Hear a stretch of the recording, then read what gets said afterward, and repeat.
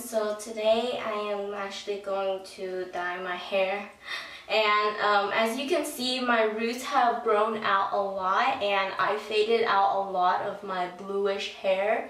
I'll do a close-up so you can see. Yeah, I'm in the bathroom again and, you know, dyeing shirt. To dye over it the Revlon Color Silk Natural Blue Black. To attempt to do have it black all on top and fade it to the bottom about like right here, and then from right here I'm just going to fade it out so it is sort of like a ombre.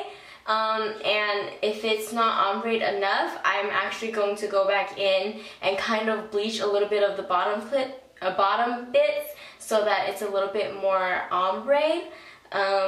And I might do that in a separate video. I just want to show you guys the outcome of this for now, and then I might move on to ombre in a separate video because I'm not going to do it all in the same day because I know it's very damaging. Developer, and then this is the color, and I'm going to mix it together.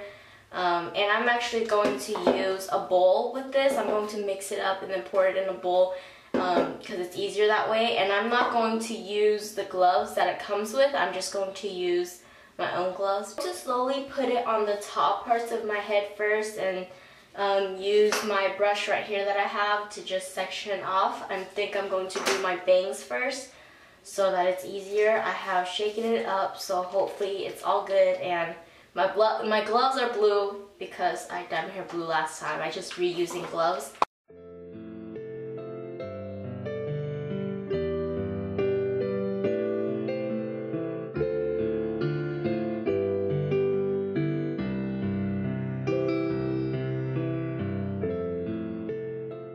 I'm going to use a comb so that I get the color on, and then I can comb it downward.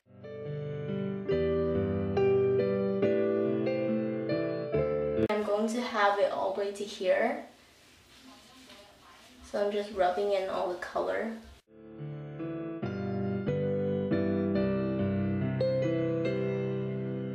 Hello my ninjas, so this is what my hair looks like after I have dyed it. And as you can see, there is a little bit more black on the bottom here, and it actually looks different in different types of lighting. Right now it kind of looks more of a blue-black on camera. In person it looks super dark kind of black, like it brings out my skin kind of black, like it makes my skin look a little bit like lighter. And so I actually really like the bottom here how it is now. You see I put the black all the way to right here, and then afterward I just faded it out, and I tried to stop so that it doesn't blend into the other colors that I had on the bottom because I wanted kind of like an ombre effect. So when I washed it out, some of the color leaked onto the bottom, so that's why the bottom's sort of like a cooler tint instead of warm. Underneath I still have these sort of brownish tips. Like right here I have these sort of brownish tips. So that's what it looks like. I'll turn for you guys. The back is just the same. I'm pretty sure there's more like brownish tips in the back than there is in the front. I might do a separate video where I ombre it a little more. I just bleached the bottom and tone it down. I might have a separate video on that. If not, I am actually going to leave my hair for this like this for a while and see how it goes after a few washes. And of course I'll be making videos, so I'll check up on you guys and show you guys how my hair looks after a few washes, and then I'll consider if I want to do ombre or maybe leave it like this because I really like this color also, since it's really dark and on the top and it sort of fades towards the bottom to this like lighter grayish blue color. So, and I just did my makeup, so yeah, that's how it looks. As you can tell, I have recently cut my bangs. If you want to know how to cut my bangs or how to cut your bangs straight across like this, I actually have a video on that. It's actually a pretty old video, but I will try and remember to link it down below and I'll let you guys see that video. So that's it for my hair. Leave any questions down below. It was very easy to get this color.